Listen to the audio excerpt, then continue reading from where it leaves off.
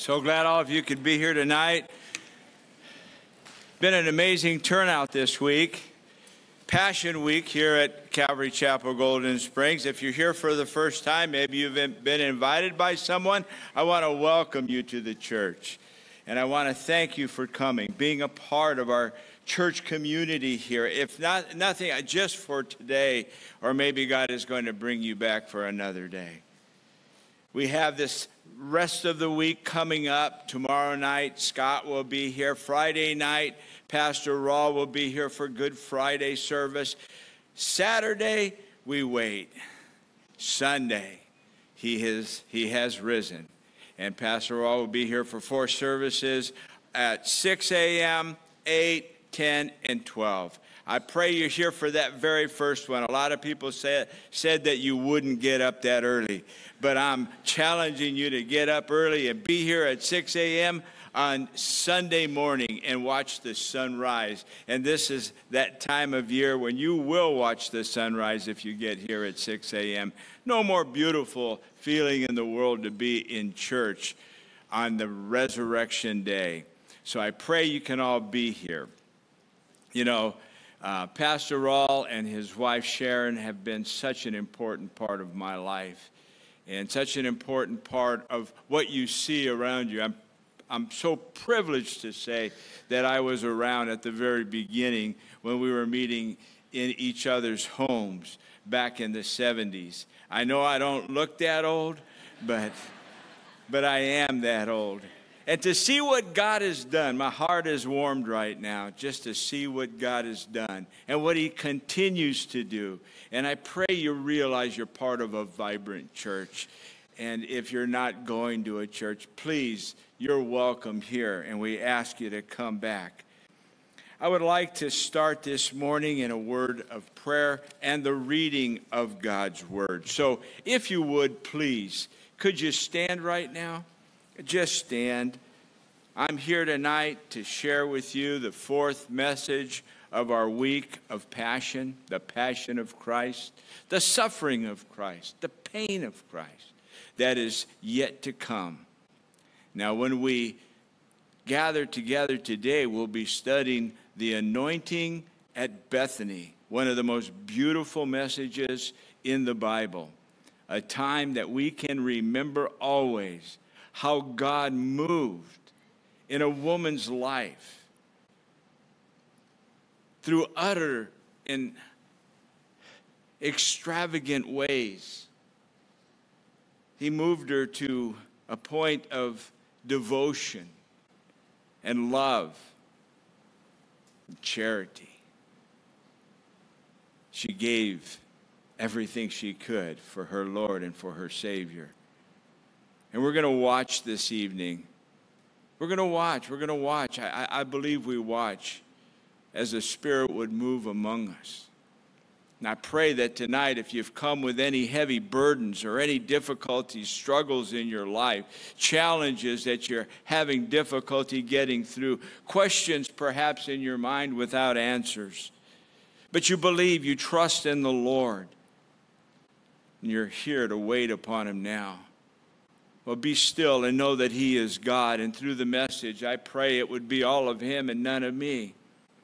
I pray that his word touches your heart tonight. And so we'll start with the reading of the word of God. I'm going to read out of the Gospel of Mark, the 14th chapter, beginning with the first verse. After 2 days, it was the Passover and the feast of unleavened bread. And the chief priests and scribes sought how they might take Christ by trickery and put him to death. But they said, not during the feast, lest there be an uproar of the people. And being in Bethany at the house of Simon the leper, as he sat at the table,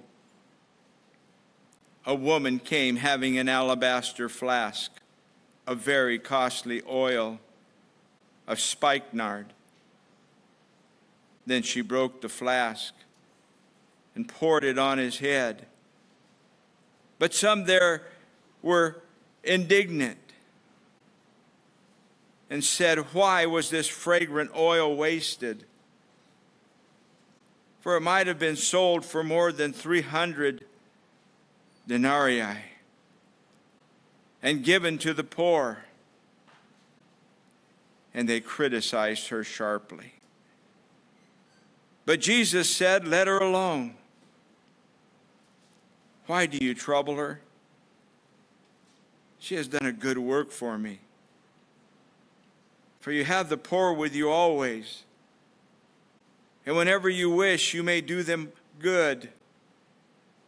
But me you do not have always. She has done what she could. She has come beforehand to anoint my body for burial. Assuredly, I say to you, wherever this gospel is preached in the whole world, what this woman has done will also be told as a memorial to her." Let us pray. Father, we have heard your word, your inerrant word, your everlasting word, your life-giving word, your rest-giving word, your word that never fails, your word that we trust in has entered into our ears and into our heart and into our mind. May you speak to us through your word. May you bless us tonight, Father, as we come before you. May this entire week, Lord, be brought together each and every night. And speak to us, Lord, of this great week, this great moment in time. I ask, Lord, your blessing upon this place and upon these people, and meet them where they are, Father. Meet each and every one where they are in their life right now, Father. Those who are calling upon your name, those who are taking this time seriously, those who are looking to you, Father, for rest and peace and comfort and forgiveness, for answers, for strength, for forgiveness. Lord, as we wait upon you now,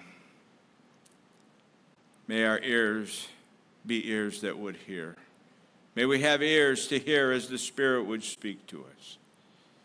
Bless those who are listening in, Father, through the internet. Bless our pastor, Lord, who is with his wife as she waits patiently upon you, Lord. I pray for lengthened days of life. I pray that you strengthen her body, her mind, her heart, her soul. Let's just speak to her, Father, words of comfort and peace and promise. Bless her tonight, Lord.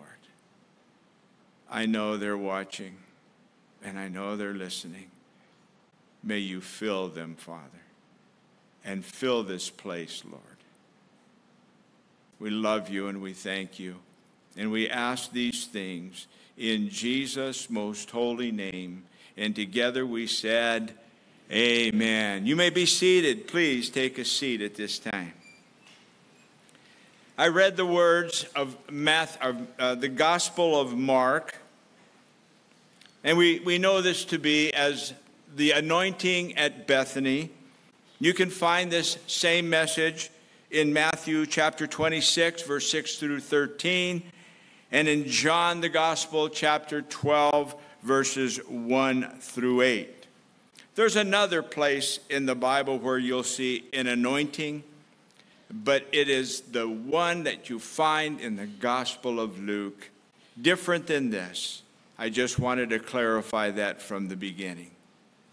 What we see here in this message is probably one of the most beautiful characters that you'll recognize in the Bible. That's the character of Mary. It's not the main character in the story. That'd be God. God is the main character. His presence is going to be seen from the very beginning to the very end. We're going to see how God works miraculously and mysteriously and wonderfully through the most difficult of times, and surely it was a difficult time. When Pastor Rawl was teaching on Sunday, he taught of the triumphant entry of Christ.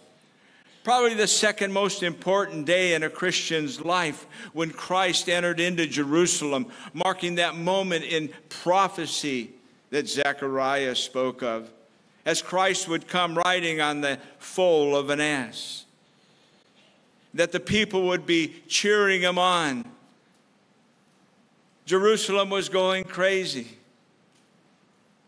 The very first book, the very first verse talks about the Passover and the Feast of Unleavened Bread. 2 days until the Passover, which would be on Friday. Today it's Wednesday, Thursday, Friday. Something is taking place on Wednesday that changes everything in regards to this week of Passion. We've seen so far the triumphant entry. Then we saw, as Sean would teach, on Monday, the cleansing.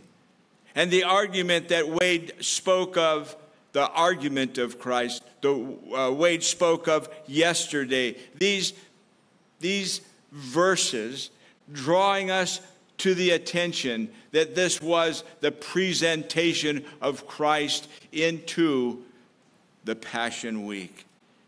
Looking forward, moving now towards the cross of Jesus Christ. Tonight we open up under the shadow of the cross. The messages will change from this point on. We are now going to prepare Christ tonight for his burial, for his death, for his torment. It's a wonderful story, though. It's a message of great hope. It's a great message of great promise.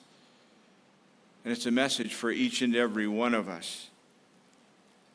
After 2 days, it was the Passover and Feast of Unleavened Bread. The chief priests and the scribes sought now how they might take Jesus by trickery. Verse 1, verse 2, and put him to death. But they said, not during the feast, lest there be an uproar of the people. Listen, this is the Passover that's taking place. The whole picture of Jerusalem is changing in this very short period of time.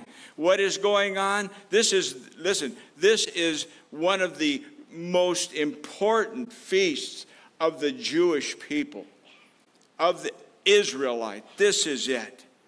This is the time when they commemorate what took place in the book of Exodus, when they were being held captive by the Egyptians, held in captivity as slaves, and they were being oppressed, and God said it was time for them to be released, and Pharaoh would not let them go, and God raised up Moses, and Moses would present to Pharaoh the plagues that were on the way. 10 plagues would come before Pharaoh would let Israel go. And there they were on the 10th plague. And the 10th plague was the plague of death. The promise of death to the firstborn of Israel, or the firstborn of Egypt, anyone in Egypt. And Pharaoh would not relent. And he held on. And the Lord would come.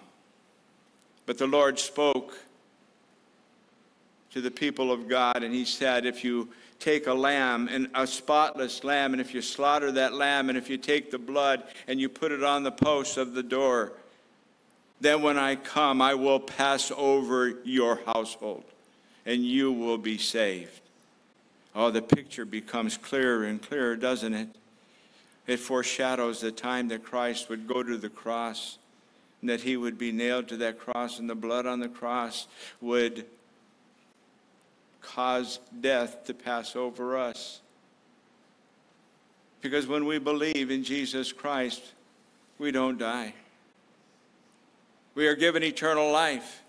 I think it's ironic. They were celebrating in the city of Jerusalem this great moment that God would save their people.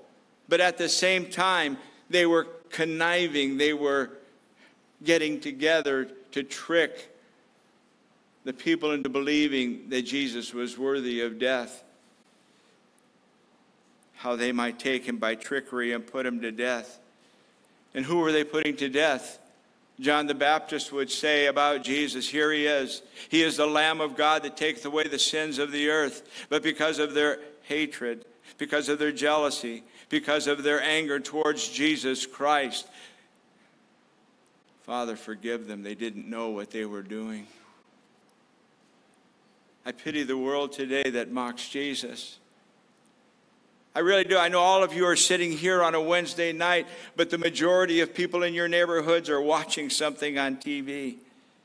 They're paying no attention to the week.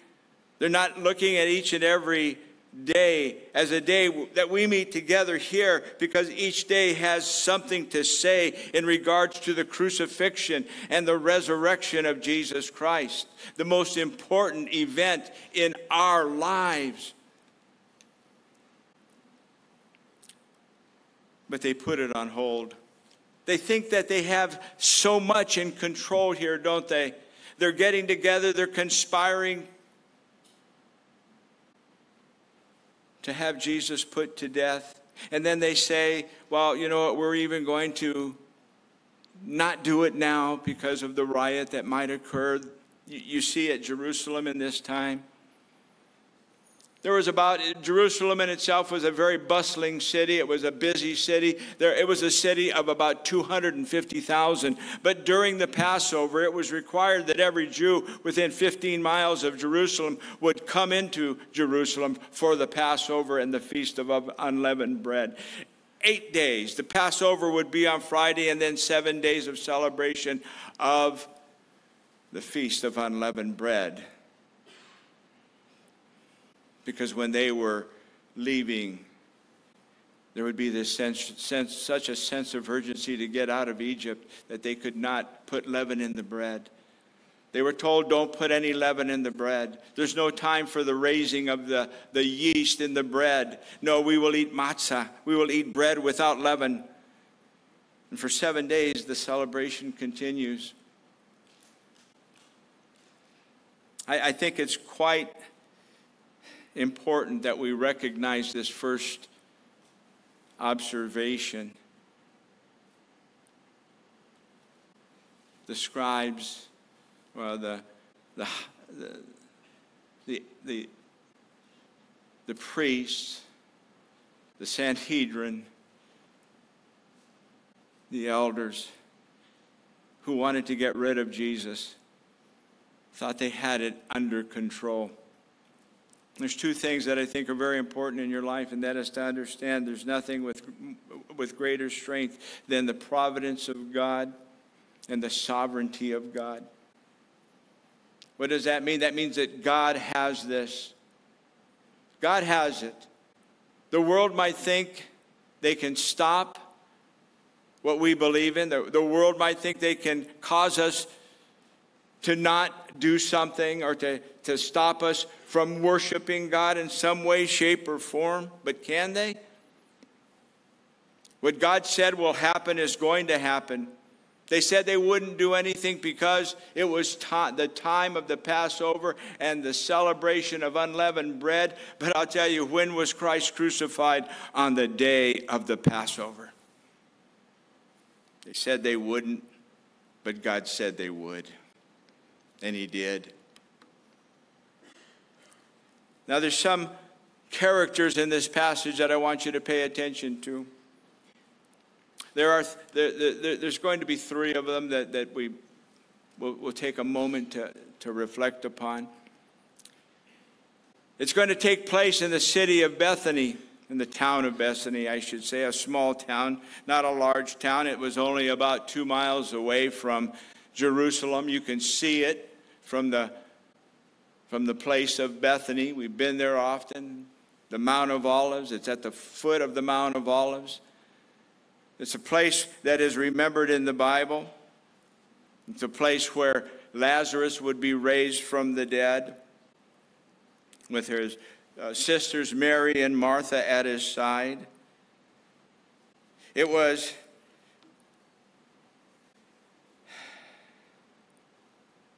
the place where God would one day return. Jesus would return. In Zechariah 14:4 it says, on that day the feet of Jesus shall stand on the Mount of Olives that lies before Jerusalem on the east. At the foot of the Mount of Olives is Bethany. And when Jesus returns to set up his kingdom, it will be on this very place that he left, the Mount of Olives near Bethany. And I would add this, that even though Bethany may be small and rather insignificant, because it will be the scene of a world-changing event, the glorious return of Jesus Christ as King of Kings and Lord of Lords. Revelation 19. It was in Bethany. Bethany would be crowded at this time also. 250,000 people lived in Jerusalem, but during the time of the Passover, 2.5 million people show up. Jesus was in Bethany before he would enter into Jerusalem on the day of his triumphant entry.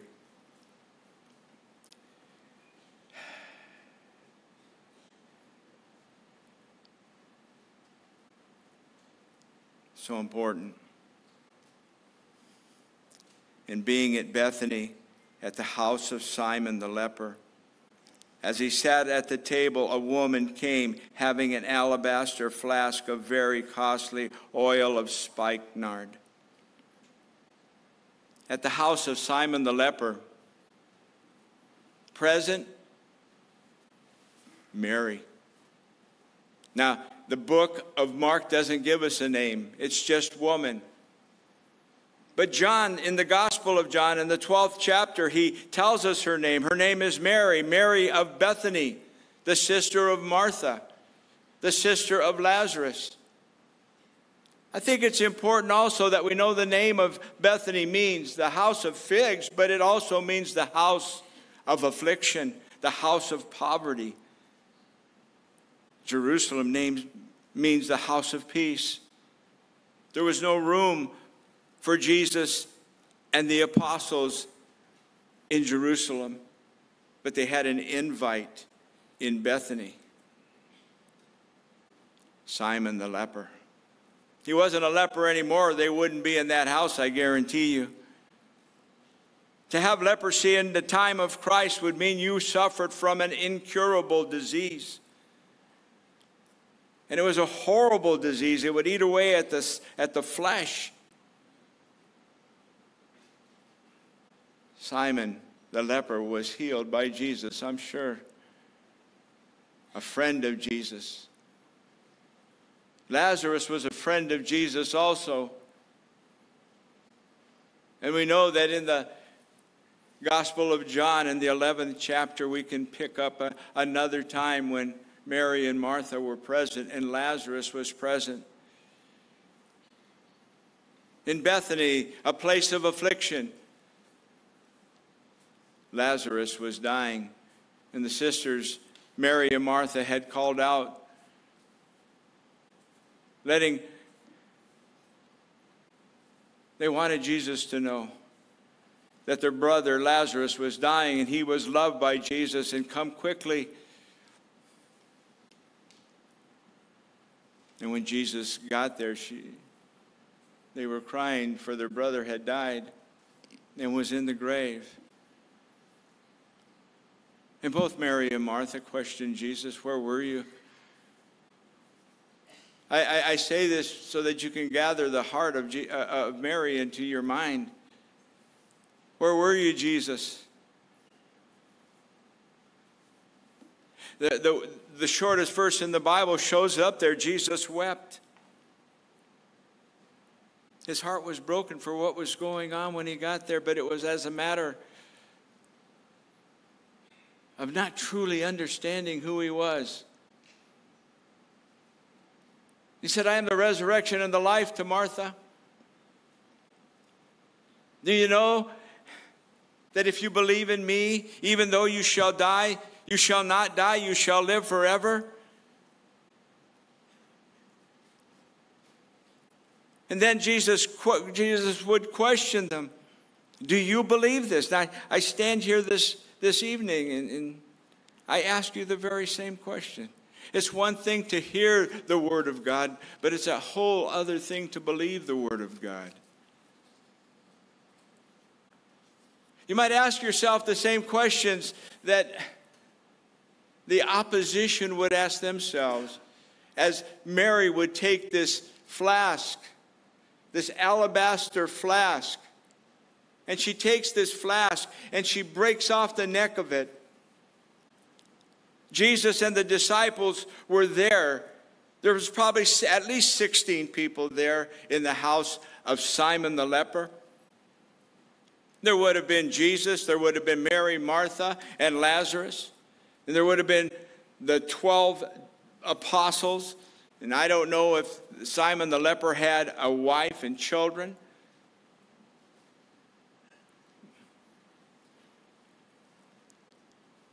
But they were there. They were there to fulfill the providence of God. Things were changing now. There was a sense of urgency.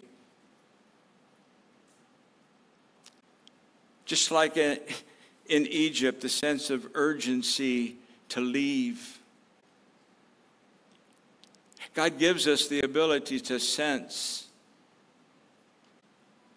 the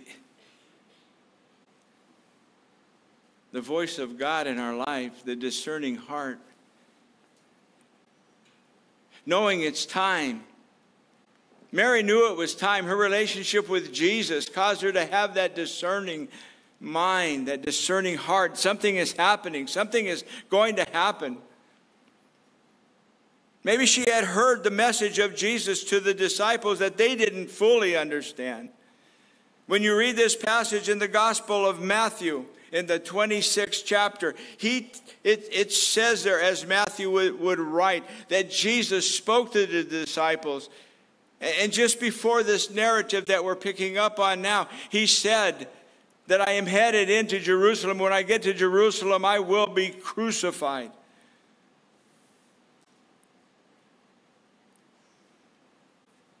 I didn't see then the urgency in the hearts, the minds, and the lives of the apostles. But I would say that this, Mary saw something happening.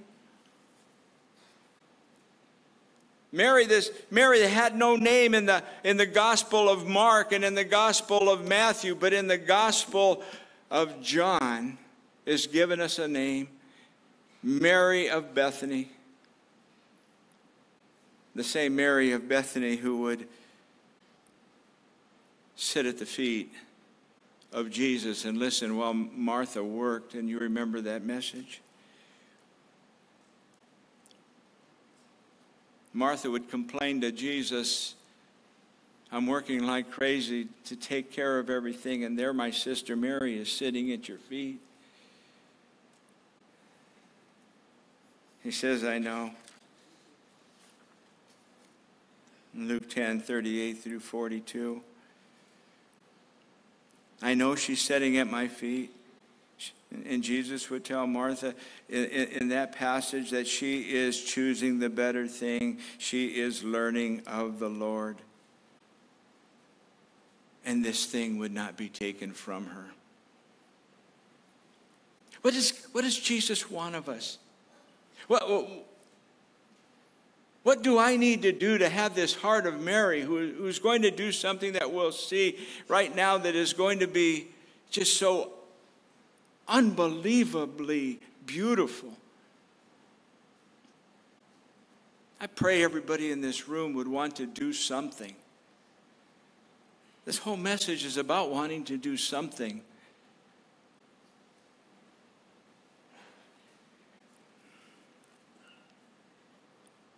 Now the Bible tells me that as Jesus was leaning back, because they reclined at the table where they would eat, the meal was over, he's leaning back. And out of nowhere, a woman came. Verse 3, out of nowhere, a woman came having an alabaster flask. And that alabaster flask was filled with very costly oil of spikenard. The flask itself was expensive, and it was made into the shape of a bottle with a very thin neck. And some of you ladies know that thin neck would not allow a lot of the oil to come out, but maybe just a dab on the finger, just to coat the finger. And you know, the more expensive the perfume. This was perfume, ladies. This wasn't, and forgive me if I get it wrong, this wasn't deodorant. This wasn't toilet water. This wasn't the cheap stuff. You can buy the cheap stuff. You know, I've gone to I remember making a big mistake one time. I went to the May Company. And some are laughing because May Company's out of the question. But went into the May Company. My wife said, oh, I like this particular name brand of perfume. And so when I went, hey, I'm just a guy, and I'm looking on the shelf, and I see a real small bottle, 1 ounce.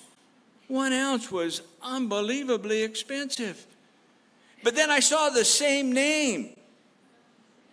Oh, yeah, the same name. And it was like a fourth of the price. And then I looked further down, and they had it in a spray bottle. And they were practically a big old bottle. And I asked the lady, what's the difference? And she's had this conversation before. This for your wife's anniversary? I said, yeah. She said, forget these. Let's go to the small bottle, and I'll tell you about that and why it's so expensive. And ladies, you know, why is that small bottle so expensive? It's pure. It's undiluted. And it lasts. And it's got a very small opening. And you just take a dab and you put it, and you can smell it a mile away. The fragrance is so strong, undiluted. Well, this is the spikenard. Undiluted spikenard, pure spikenard. It was taken from India, northern India, in the Himalayas, to get it to Jerusalem. Made it so expensive. But she didn't have a small amount. She had a large jar. It was a Roman litra, about 12 ounces. Now, I just want to take a moment, and maybe we need to hesitate for a second. It was customary that they would take just a dab at times to put on people as they came into their house. It was a hospitable thing to do. You know, back then, they didn't have showers in the houses. They didn't even have bathtubs in the houses. They didn't have deodorant. And on a hot and humid day, you could imagine. And they would take this oil just as a custom and put it on their loved ones. What a beautiful, beautiful picture. But there Mary sees Jesus. Her sense of urgency takes over. She had heard he was going to die. And she just takes the bottle and breaks off that thin opening. Why? because my Jesus is going to get it all. And she starts at the head. And she begins to pour the oil over our Lord and Savior's head, anointing his body. The Bible says anointing his body for burial. In the Gospel of John, the 12th chapter, it says that she would anoint his feet, and then she would wipe it with her hair. Why? What was going through her mind?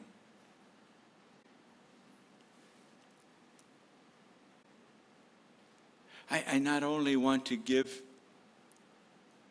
to my Lord and Savior something very, very special that nobody else was going to do, but I want to be a part of it. I want that fragrance that is now filling the room to be a part of me. Let me tell you, it's not good enough that you just give something to Jesus. He wants your life. Maybe this is why Paul said, imitate me as I imitate Christ. I want to know how Christ lived. I want to know how Christ behaved. I want to know how Christ acted. I want to know how Christ loved. I want to know how Christ forgave. I want people to smell the fragrance of Christ upon me. Do you look like Christ? Do you have the fragrance of Christ?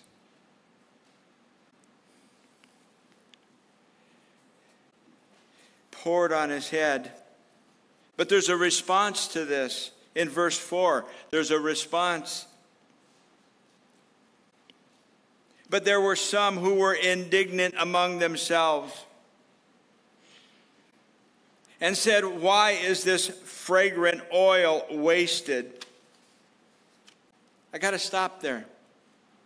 Those who were indignant, once again, John, the author of John the Beloved, the author of the Gospel of John, tells us who is speaking. It was Judas. Judas Iscariot. Judas who would betray Christ. He's the spokesperson. But the 12 were among them. They weren't arguing with him. He was speaking some sense of truth. He said, this perfume that you're using, lady, don't you know how expensive it is? What can be done with it? How many poor can be fed with it? John the Beloved said, yeah, he's saying that because he's a thief. And he wants to sell that oil to get the money so that he could steal some more from Jesus. That money that had been received from poor people.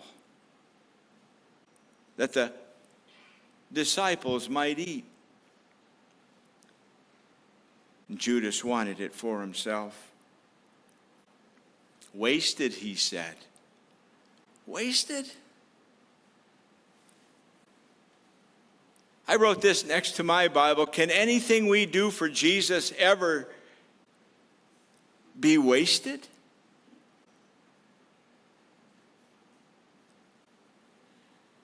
If you do something for Jesus, it is never wasted.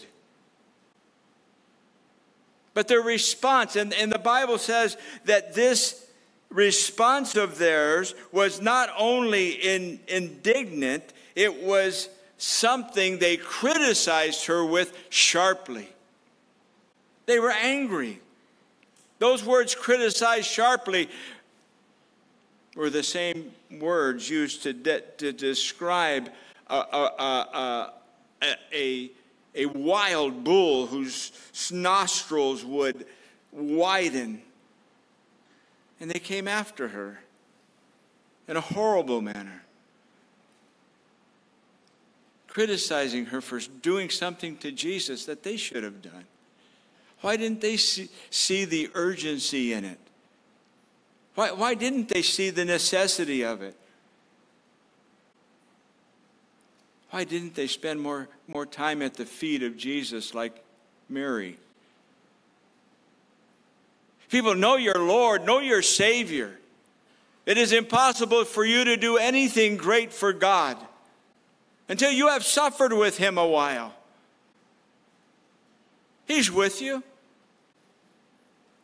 He knows you. And He wants to use you. He was about to use Mary in a tremendous way.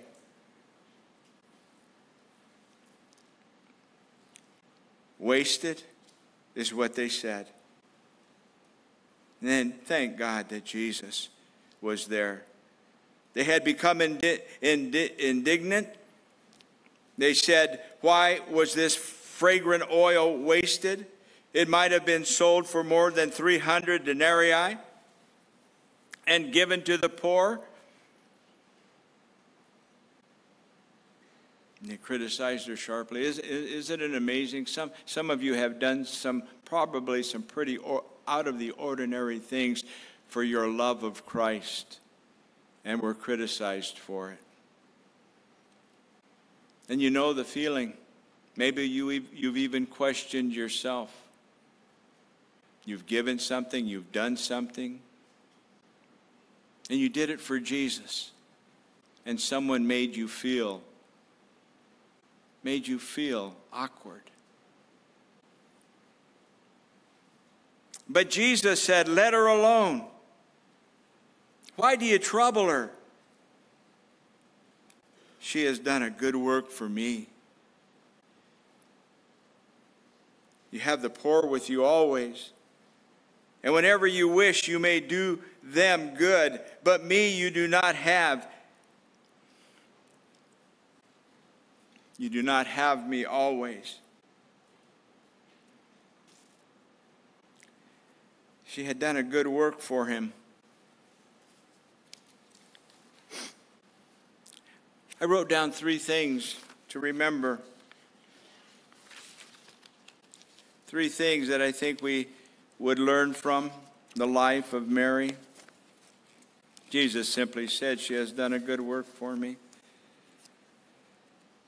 Have you done a good work for the Lord lately?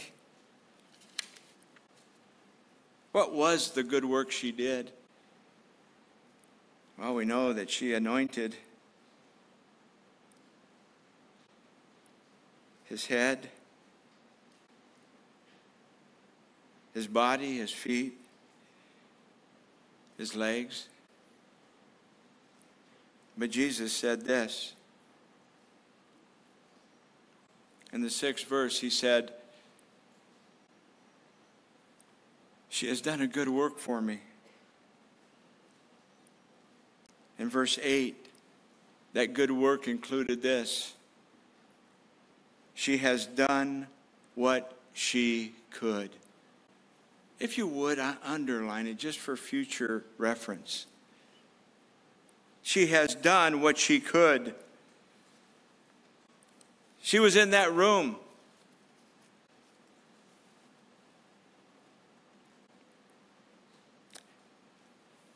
For a woman to enter in now,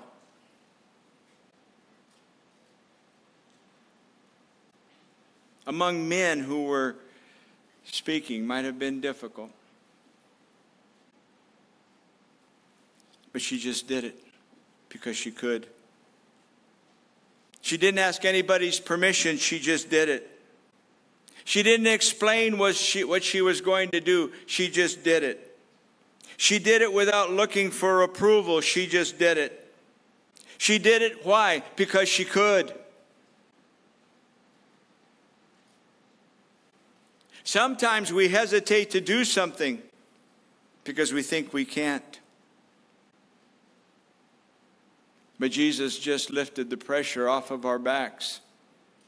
When I read this, I just began to realize, listen, there's so much I could do, but there's so much I don't do because I think I can't do it. Jesus has just told Mary, or spoke of Mary, and gave me a great lesson in my life. She did what she could, and Dale, you need to do what you can. And don't worry and don't fret over the things you can't do, because Jesus will never ask you to do something that you can't do. If he speaks to your heart to do it, you do it.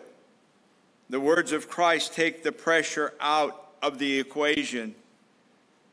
I wrote to myself, the world is filled with tremendous needs. Our heart breaks for the things we want to do, but we can't do. So we don't do. But Jesus calls us to look into the mirror and do what you can do. But just do it.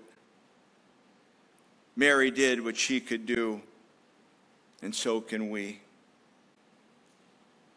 And the rest of the things that need to be done, he will do.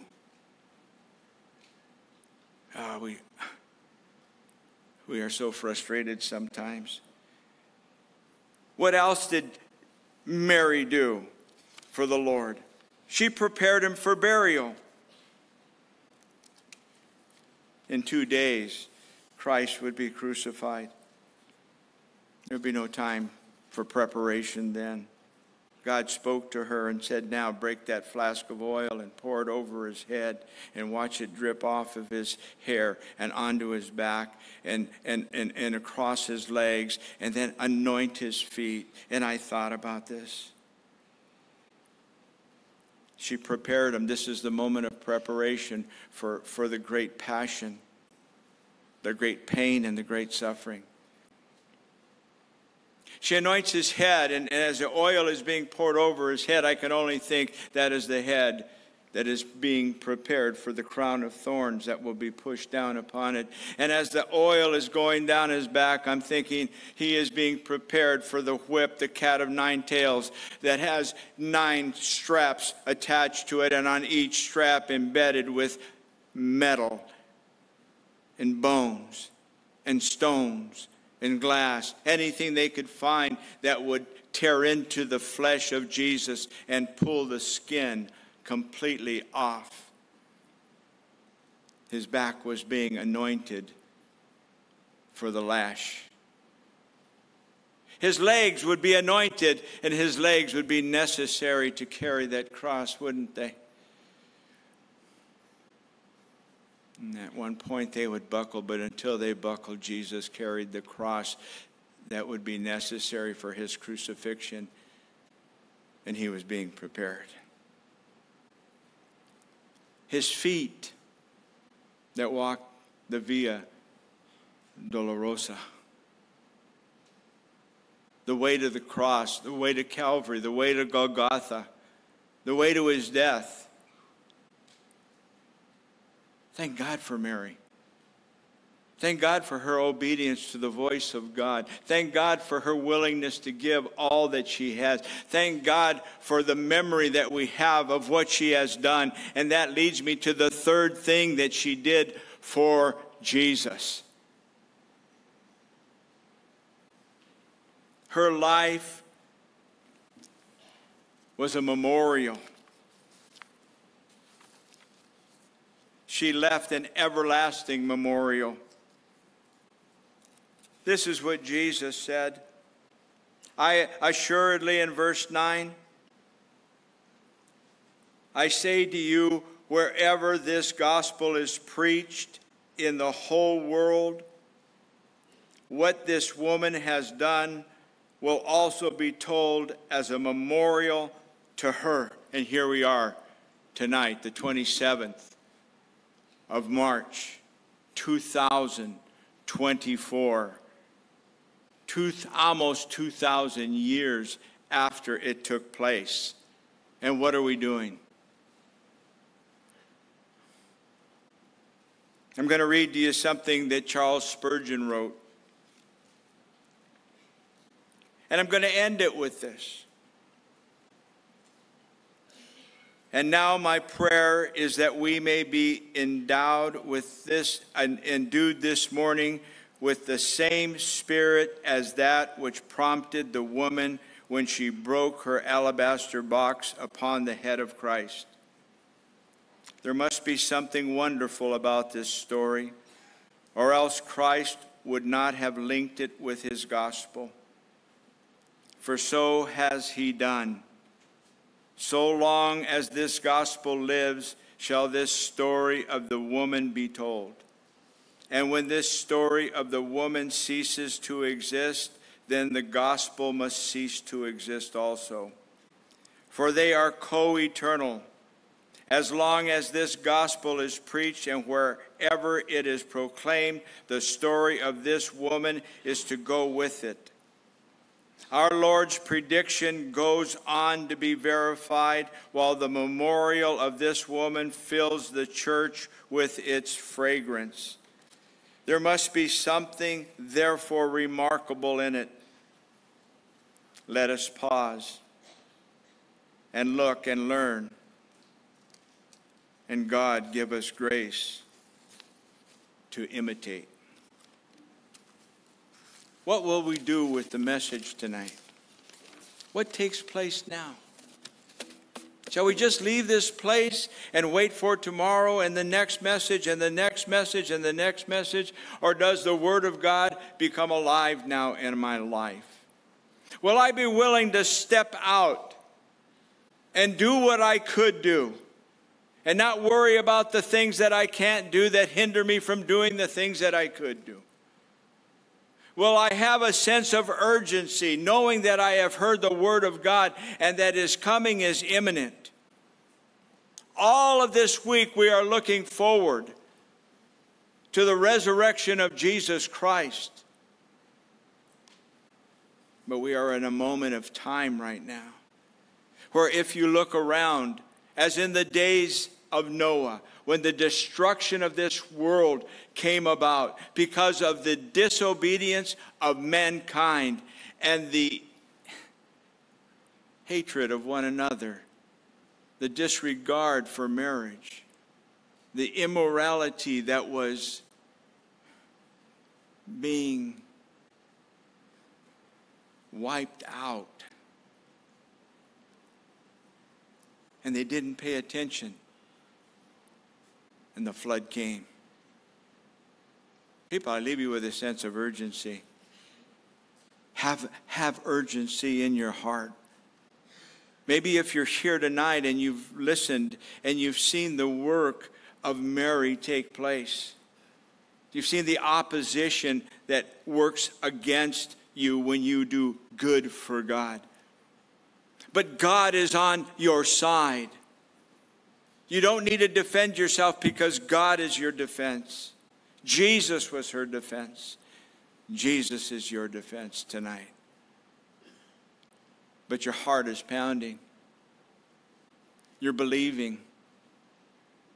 Your eyes are opening. And you know you've wanted to do something, but you haven't done it yet. The first step is to sit at the feet of Jesus and listen. And if you've been listening tonight, know it's the day of preparation. Preparation for the crucifixion of Christ, but it may be your day of preparation to accept Christ. The blood of the Lamb that was shed on the cross for the remission of your sin is available to you today. Do you know Him as Lord and Savior? Are you ready to receive Him? I want you to bow your heads at this time. I want you to fix your eyes on the Lord. I want you to remember the message of a woman who gave it all in the face of angry men who could not understand why she did what she did, but to her it was the most precious and necessary thing to do. And she did it for the Lord. She did it because she could. And nothing stopped her. And she has become a memorial. What will be your memorial? What will your children think? Your future children think? Your future wife, if you're single? Or maybe you're older like me and you haven't lived the life that you know Christ would want you to live, and tonight you're willing to break the neck off the bottle. And you're willing to give it all for the sake of your loyalty and love of Jesus Christ, your adoration of him. I'd like you to bow your heads now, and as we wait upon the Lord, and I don't want to rush this moment. The time has come for a decision to be made.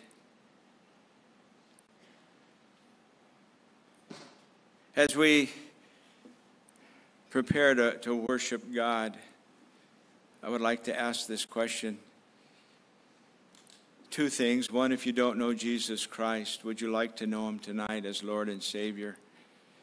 The other question, if you've walked away from him and you're here in pretense. Pretense is a horrible sin. You're pretending. You know you are far from Christ. You've stopped sitting at his feet. But he's drawn you close tonight.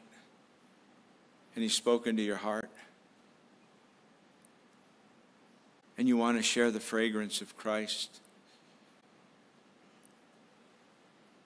And it's time to come and to give him everything.